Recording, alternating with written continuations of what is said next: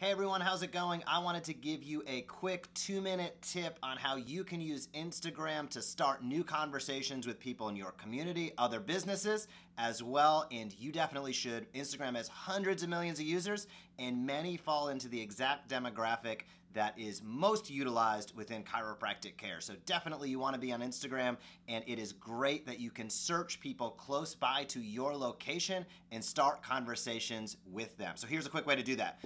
First, you can open up Instagram. You will see mine right there. It's going to come into focus a little bit. It's going to take a second, but you will see it there. At the bottom, you have this little hourglass looking thing.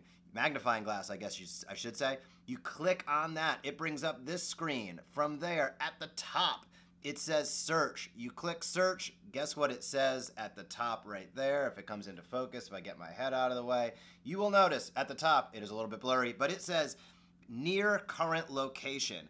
That near current location tab, you can then click, and it is going to bring up a variety of locations and or businesses, including hopefully your practice or maybe the place you're grabbing lunch, in a list. You can click on that, and lo and behold, what happens? It gives you a little map, top posts, and most recent posts directly geo-targeted to that location, which could be your practice, the business next door, or maybe where you're grabbing a healthy lunch.